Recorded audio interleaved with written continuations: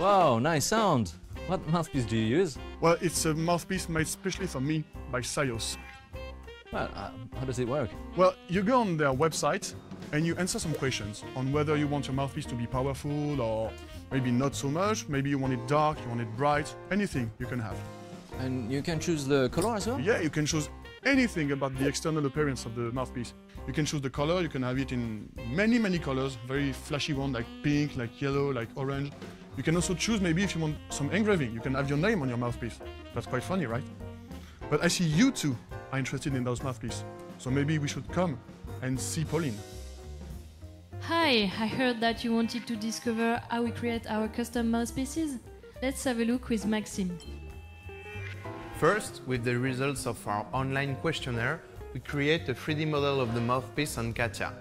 This is done thanks to thousands of feedbacks that we collected during test sessions with musicians.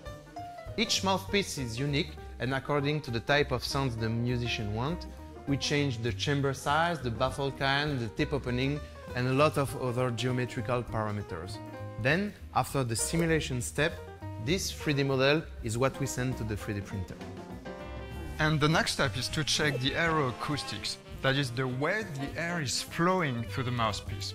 As you can see on the simulation, there are several key characteristics that define the final sound, such as air turbulences, air pressures, and also the velocity. Correct, Pierre?